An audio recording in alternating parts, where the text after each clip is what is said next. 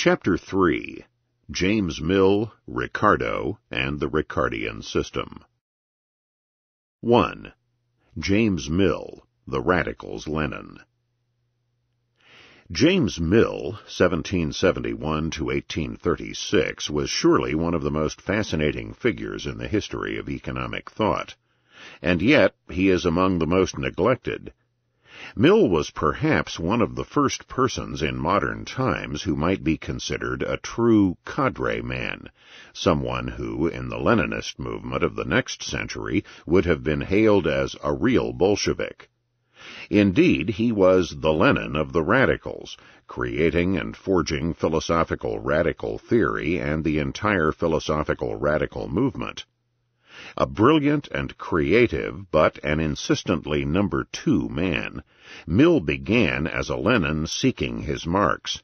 In fact, he simultaneously found two Marxes, Jeremy Bentham and David Ricardo. He met both at about the same time, at the age of 35, Bentham in 1808 and Ricardo around the same date.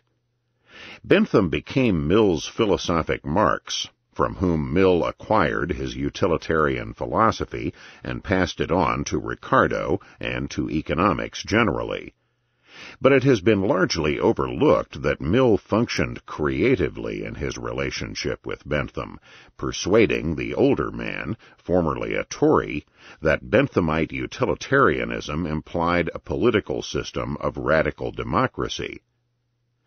David Ricardo, 1772 to 1823, was an unsophisticated, young, but retired wealthy stockbroker, actually bond dealer, with a keen interest in monetary matters. But Mill perceived and developed Ricardo as his Marx in economics. Until he acquired his post at the East India Company in 1818 at the age of 45, Mill, an impoverished Scottish émigré and freelance writer in London, lived partially off Bentham, and managed to keep on good enough formal terms with his patron, despite their severe personality conflicts. An inveterate organizer of others as well as himself, Mill tried desperately to channel Bentham's prolific but random scribblings into a coherent pattern. Bentham, meanwhile, wrote privately to friends complaining of the impertinent interference of this young whippersnapper. Mill's publication of his massive History of India in 1818 won him immediate employment to an important post at the East India Company, where he rose to the head of the office in 1830 and continued there until his death. As for David Ricardo, self-taught and diffident, he scarcely acted as a great man. To the contrary, his admiration for Mill, his intellectual mentor and partly his mentor in economic theory, allowed him to be molded and dominated by Mill. And so Mill happily hectored, cajoled, prodded, and bullied his good friend into becoming the Marx, the great economist, that Mill felt, for whatever reason, he himself could or should not be. He pestered Ricardo into writing and finishing his masterpiece, The Principles of Political Economy and Taxation, 1817, and then into entering Parliament to take an active political role as leader of the Radicals. Mill was then delighted to become the leading and highly devoted Ricardian in economics. As a Lenin, then, James Mill had a far more active intellectual role than the real Lenin would ever enjoy. Not only did he integrate the work of two Marxes, he contributed substantially to the system itself. Indeed, in endless conversations, Mill instructed Ricardo on all manner of topics, and Mill looked over, edited, and undoubtedly added to many drafts of Ricardo's principles. We have already seen, for example, that it was Mill who first absorbed and adopted Say's law and passed it on to his pupil Ricardo. Recent researches indicate that James Mill may have played a far more leading role in developing Ricardo's magnum opus than has been believed. for example, in arriving at and adopting the law of comparative advantage. Mill's stance is surely unique in the history of social thought. Very often, theorists and writers are anxious to proclaim their alleged originality to the skies, Adam Smith being an aggravated, though not untypical case. But what other instance is there of a man far more original or creative than he liked to claim? How many others have insisted on appearing to be a mere number 2 man, when in many ways they were number 1? It is possible, it should be noted, that the explanation for this curious fact is simple and materio-economic rather than depth psychological. Mill, son of a Scottish shoemaker, was an impoverished Scot without steady employment, trying to make his way and raise a family in London. Bentham was a wealthy aristocrat who functioned as Mill's patron. Ricardo was a wealthy retired stockbroker. It is certainly possible that Mill's posture as devoted disciple was a function of a poor man keeping his wealthy mentor disciples happy, as well as maximizing the public's reception for their common doctrines. As a preeminent cadre man, Mill possessed all the strengths and weaknesses of that modern type. Humorless, eternally the didact, but charismatic and filled with prodigious energy and determination, Mill found enough time to carry on an important full-time job at the East India House, while yet functioning as a committed scholar-activist on many levels. As a scholar and writer, Mill was thorough and lucid, committed strongly to a few broad and overriding axioms: utilitarianism, democracy, laissez-faire. On a scholarly level, he wrote important tomes on the history of British India, on economics, on political science, and on empiricist psychology. He also wrote numerous scholarly reviews and articles. But strongly committed, as Marx would be, to changing the world as well as understanding it, Mill also wrote countless newspaper articles and strategic and tactical essays, as well as tirelessly organizing the philosophic radicals and maneuvering in Parliament and in political life. With all that, he had the energy to preach and instruct everyone around him, including his famous and failed attempt to brainwash his young son, John. But it must be noted that Mill's fierce and fervent education of John was not simply the crotchet of a Victorian father and intellectual. The education of John Stuart was designed to prepare him for the presumptively vital and world-historical role of James' successor as leader of the radical cadre, as the new Lenin. There was a method in the madness. James Mill's evangelical Calvinist spirit was tailor-made for his lifelong cadre role. Mill was trained in Scotland to be a Presbyterian preacher. During his days as a literary man in London, he lost his Christian faith and became an atheist. But, as in the case of so many later evangelically trained atheist and agnostic intellectuals, he retained the grim, puritanical, and crusading habit of mind of the prototypical Calvinist firebrand. As Professor Thomas perceptively writes, this is why Mill, a skeptic in later life, always got on well with Protestant dissenters from the Anglican Church. He may have come to reject belief in God, but some form of evangelical zeal remained essential to him. Skepticism, in the sense of non-commitment, indecision between one belief and another, horrified him. Perhaps this accounts for his long-standing dislike of Hume. Before he lost his faith, he condemned Hume for his infidelity, but even when he had come to share that infidelity, he continued to undervalue him. A placid skepticism which seemed to uphold the status quo was not an attitude of mind Mill understood. Or, perhaps, Mill understood Hume all too well, and therefore reviled him. Mill's Calvinism was evident in his conviction that reason must keep stern control over the passions, a conviction which hardly fitted well with Benthamite hedonism. Cadre men are notorious Puritans, and Mill puritanically disliked and distrusted drama or art. The actor, he charged, was the slave of the most irregular appetites and passions of his species, and Mill was hardly the one to delight in sensuous beauty for its own sake. Painting and sculpture Mill scorned as the lowest of the arts, only there to gratify a frivolous love of ostentation. Since Mill, in a typically Benthamite utilitarian manner, believed that human action is only rational if done in a prudent, calculating manner, he demonstrated in his History of British India a complete inability to understand anyone motivated by mystical religious asceticism or by a drive for military glory or self-sacrifice.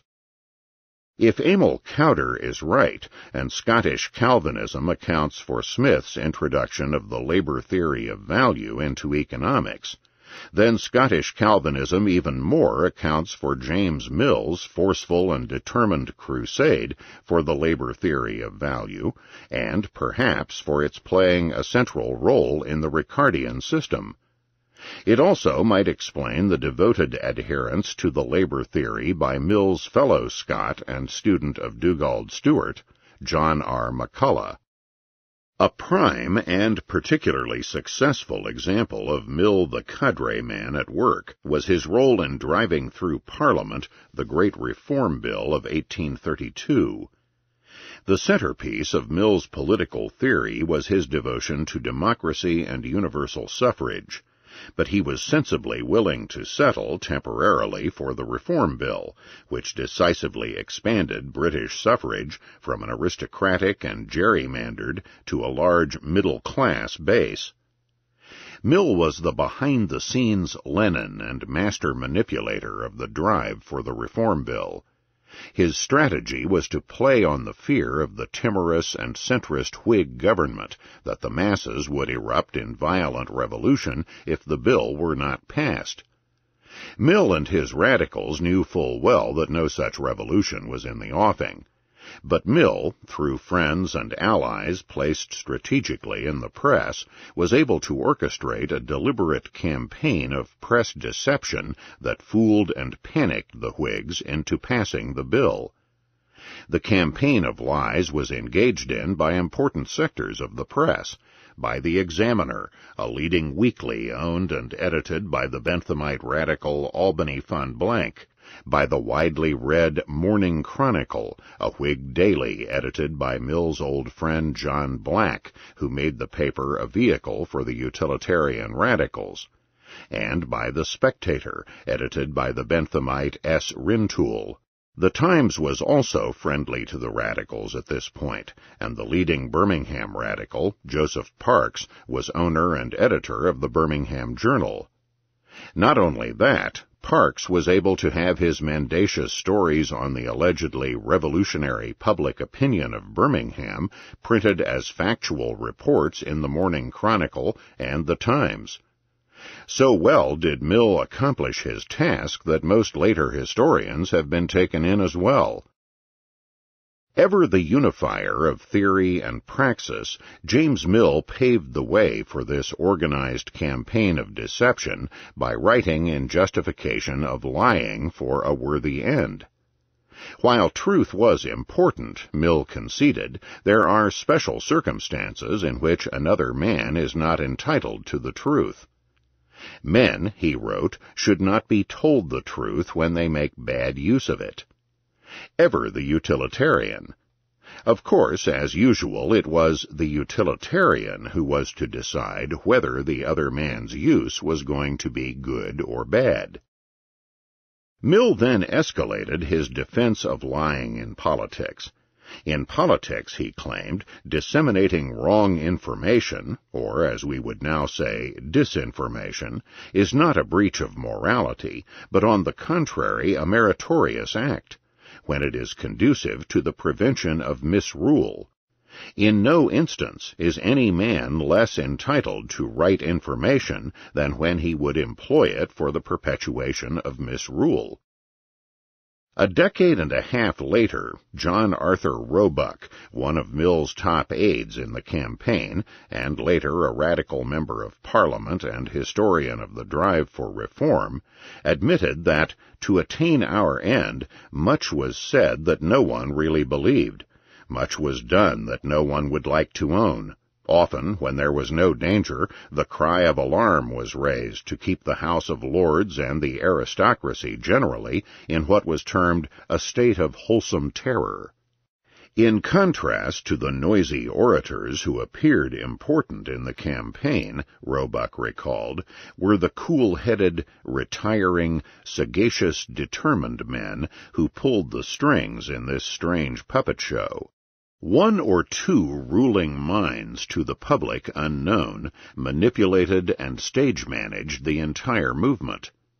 They used the others as their instruments, and the most cool-headed, sagacious, and determined was the master puppeteer of them all, James Mill.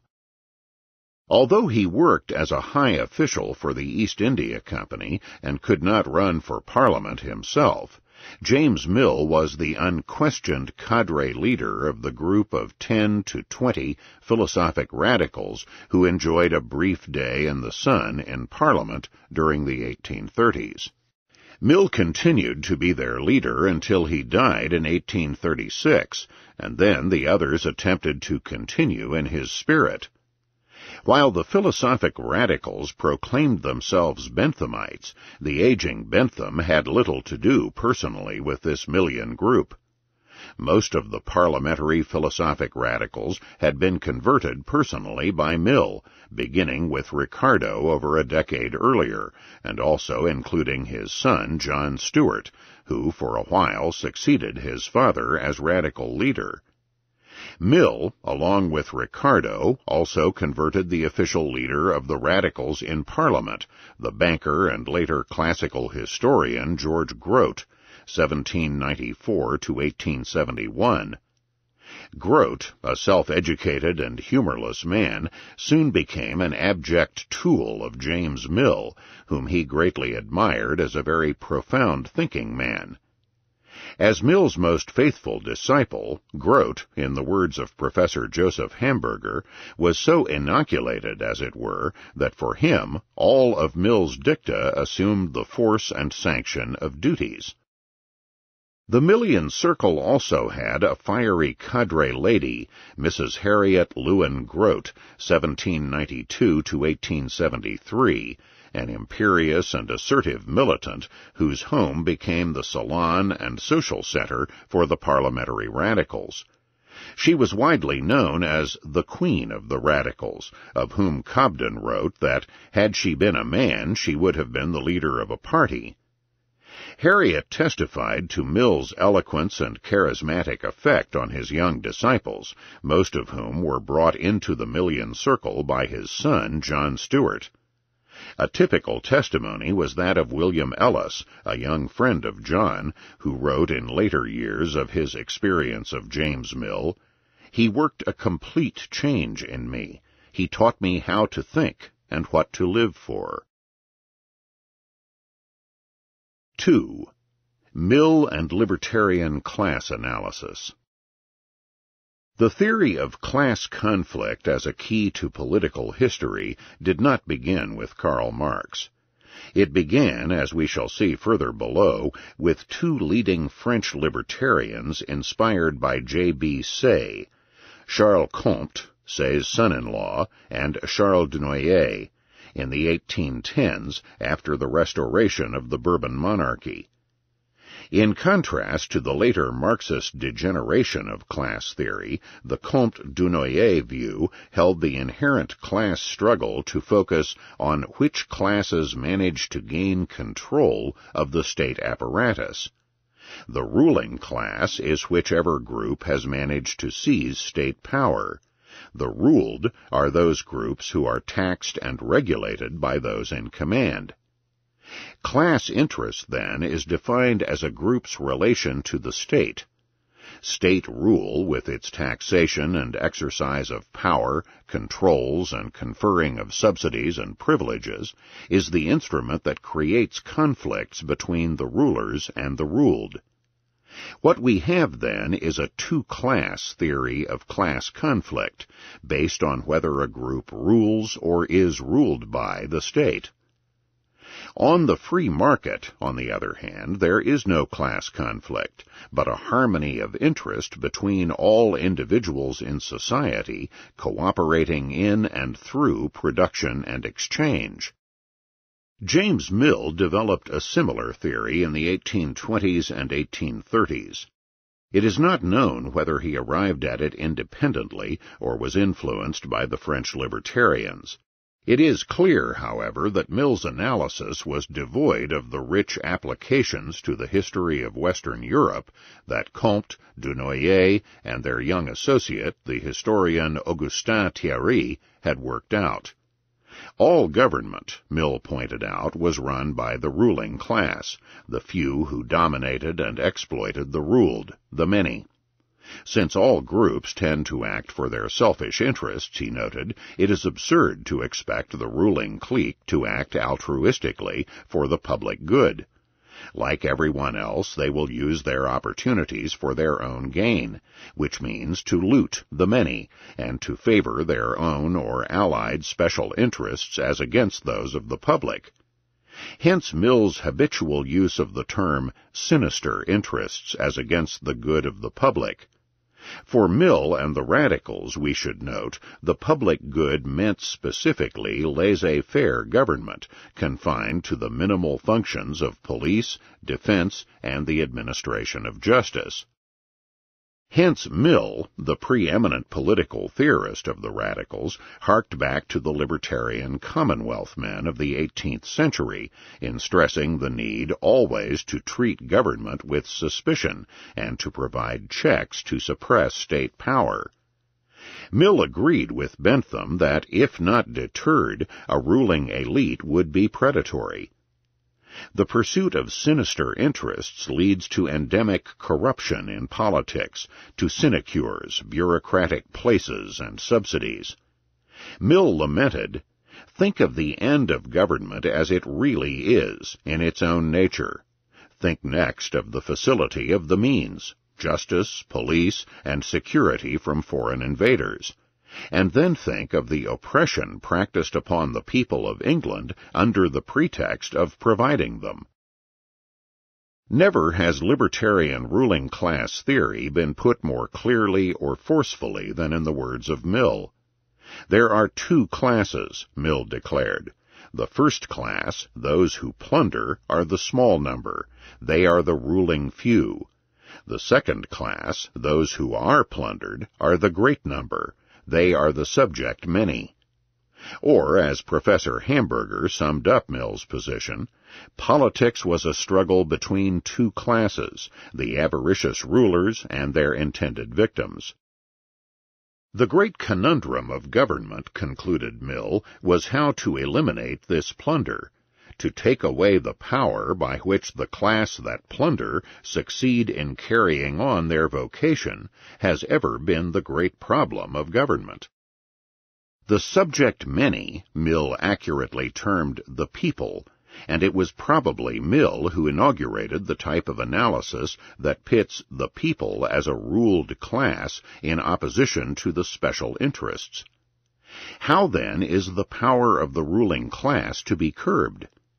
Mill thought he saw the answer. The people must appoint watchmen. Who are to watch the watchmen? The people themselves. There is no other resource, and without this ultimate safeguard, the ruling few will be forever the scourge and oppression of the subject many. But how are the people themselves to be the watchmen? To this ancient problem Mill provided what is by now a standard answer in the Western world, but still not very satisfactory, by all the people electing representatives to do the watching. Unlike the French libertarian analysts, James Mill was not interested in the history and development of state power. He was interested only in the here and now, and in the here and now of the England of his day, the ruling few were the aristocracy, who ruled by means of a highly limited suffrage and controlled rotten boroughs picking representatives to Parliament. The English aristocracy was the ruling class. The government of England, Mill charged, was an aristocratical engine, wielded by the aristocracy for their own benefit. Mill's son and ardent disciple at that time, John Stuart, argued in a Millian manner in debating societies in London that England did not enjoy a mixed government, since a great majority of the House of Lords was chosen by 200 families. These few aristocratic families therefore possess absolute control over the government, and if a government controlled by 200 families is not an aristocracy, then such a thing as an aristocracy cannot be said to exist. And since such government is controlled and run by a few, it is therefore conducted wholly for the benefit of a few. It is this analysis that led James Mill to place at the center of his formidable political activity the attainment of radical democracy, the universal suffrage of the people in frequent elections by secret ballot. This was Mill's long-run goal, although he was willing to settle temporarily in what the Marxists would later call a transition demand for the Reform Bill of 1832, which greatly widened the suffrage to the middle class. To Mill, the extension of democracy was more important than laissez-faire, for to Mill, the process of dethroning the aristocratic class was more fundamental, since laissez-faire was one of the happy consequences expected to flow from the replacement of aristocracy by the rule of all the people. In the modern American context, Mill's position would aptly be called right-wing populism. Placing democracy as their central demand led the Millian radicals in the 1840s to stumble and lose political significance by refusing to ally themselves with the Anti-Corn Law League, despite their agreement with its free trade and laissez-faire. For the Millians felt that free trade was too much of a middle-class movement and detracted from an overriding concentration on democratic reform. Granted that the people would displace aristocratic rule, did Mill have any reason for thinking that the people would then exert their will on behalf of laissez-faire? Yes, and here his reasoning was ingenious. While the ruling class had the fruits of their exploitative rule in common, the people were a different kind of class. Their only interest in common was getting rid of the rule of special privilege. Apart from that, the mass of the people have no common class interests that they could ever actively pursue by means of the state. Furthermore, this interest in eliminating special privilege is the common interest of all, and is therefore the public interest, as opposed to the special or sinister interests of the few. The interest of the people coincides with universal interest and with laissez-faire and liberty for all.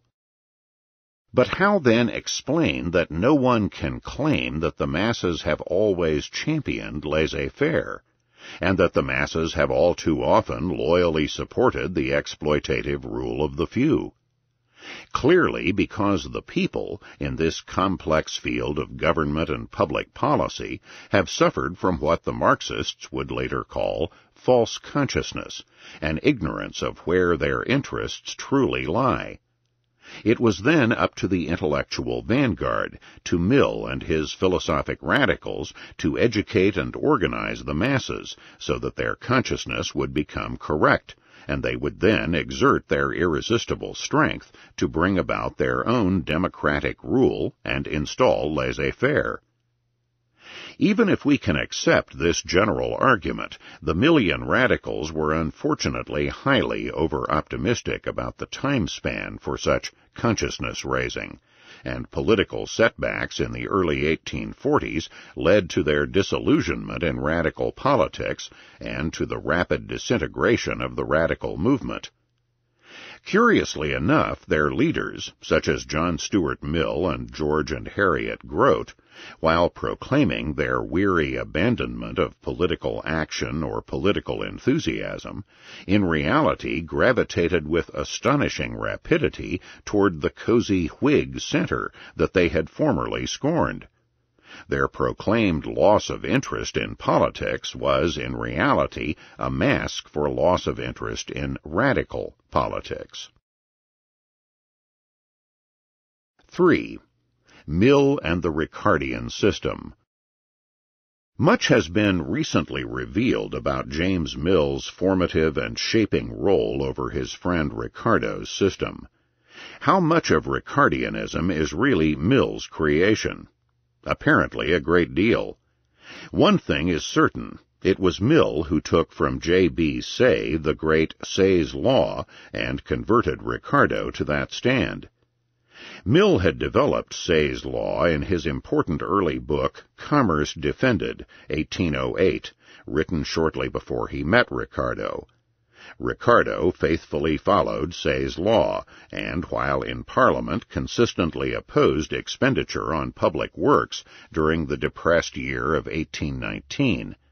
And we have seen that Mill and Ricardo together managed to kill the publication of Bentham's pre-Keynesian True Alarm in 1811.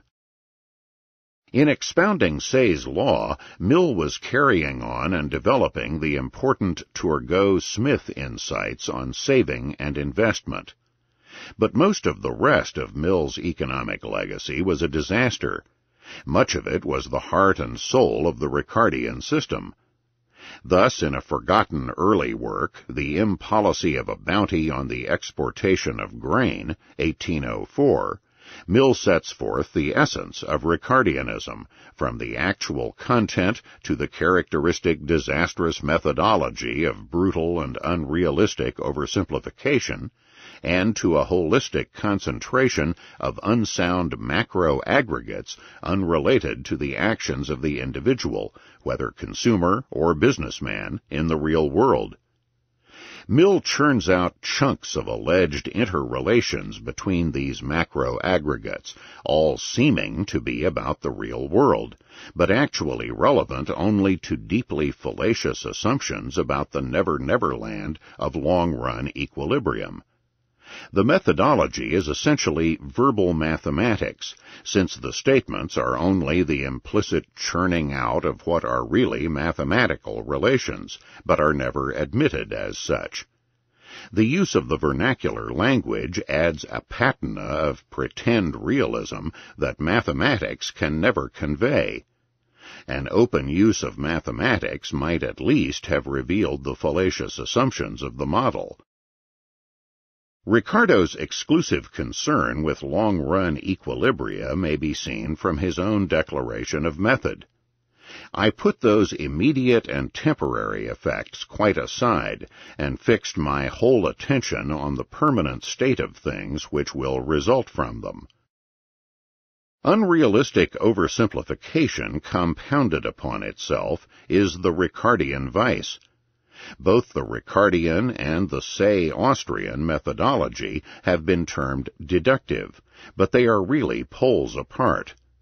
The Austrian methodology, praxeology, sticks close in its axioms to universally realistic common insights into the essence of human action, and deduces truths only from such evidently true propositions or axioms.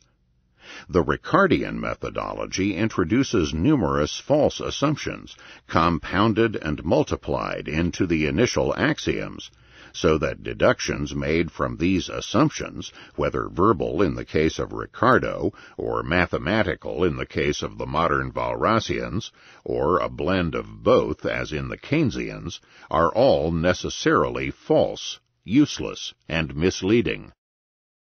Thus, in his essay on a bounty on grain, James Mill introduces the typically Ricardian error of melding all agricultural commodities into one, corn, that is, wheat, and claiming corn to be the basic commodity.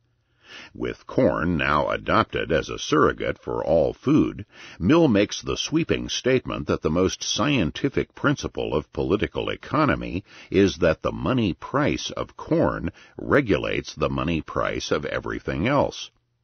Why? Here, Mill introduces a typically and brutally drastic variant of Malthusianism. Not just that there is a long-run tendency for population to press on the means of subsistence so that wage rates are pushed down to the cost of subsistence, but more in a typically Ricardian confusion of the non-existent long-run equilibrium with constant everyday reality, that wage rates are always set by the price of corn, a surrogate for food or subsistence in general. Mill lays down the proposition that wage rates are always set directly by the price of corn as so obviously necessary that we need spend no more time proving it. That takes care of that. He concludes, therefore, that the wage rate is entirely regulated by the money price of corn. Mill's extreme version of Malthusianism can be seen in his statement that no one will hesitate to allow that the tendency of the species to multiply is much greater than the rapidity with which there is any chance that the fruits of the earth will be multiplied. Mill even goes so far in wild extremes as to say that, raise corn as fast as you please, mouths are producing still faster to eat it. Population is invariably pressing close upon the heels of subsistence, and in whatever quantity food be produced, a demand will always be produced greater than the supply. Another unfortunate notion contributed to Ricardo by Mill in his 1804 essay is an overriding focus on the behavior of a few aggregate macro shares. Labor was assumed to be of uniform quality. Therefore, all wages were pushed down to subsistence level by the price of corn. There are only three macro-distributive shares: wages, profits, and rents in the Ricardian scheme. There is no discussion whatever of individual prices or wage rates, the proper concern of economic analysis, and no hint of the existence of or the need for the entrepreneur. Say's brilliant analysis of the entrepreneur's central role is completely forgotten. There is no role for a risk-bearing entrepreneur if all is frozen into a few aggregative chunks in long-run equilibrium, where change is slow or non-existent and knowledge is perfect rather than uncertain. Profits, therefore, are the net returns aggregatively received by capitalists, which could well be called interest or long-run profits. If wages, profits, and rents exhaust the product, then, tautologically and virtually by definition, if one of the three increases and the total is frozen, one or both of the other shares must fall. Hence the implicit Ricardian assumption of inherent class conflict between the receivers of the three blocks of distributive shares. In the Mill-Ricardian system, wages are fixed by the price of corn, or the cost of food. The cost of food, for its part, is always increasing because of the fixed supply of land and the alleged Malthusian necessity to move to ever less productive land as the population increases and presses on the food supply. Thus, rents are always slowly but inexorably increasing, and money wage rates are always rising in order to maintain the real wage at subsistence level. Therefore, hey presto, aggregate profits must always be falling. Schumpeter's blistering critique of the Ricardian system is highly perceptive and perfectly apt. He, Ricardo, cut that general system of economic interdependence in the market to pieces, bundled up as large parts of it as possible in cold storage, so that as many things as possible should be frozen and given. He then piled one simplifying assumption upon another until, having really settled everything by these assumptions, he was left with only a few aggregative variables between which, given these assumptions, he set up simple one-way relations, so that, in the end, the desired results emerged almost as tautologies. For example, a famous Ricardian theory is that profits depend upon the price of wheat, and upon his implicit assumptions, and in the particular sense in which the terms of the proposition are to be understood, that is not only true, but undeniably, in fact, trivially so. Profits could not possibly depend upon anything else, since everything else is given, that is, frozen. It is an excellent theory that can never be refuted, and lacks nothing save sense.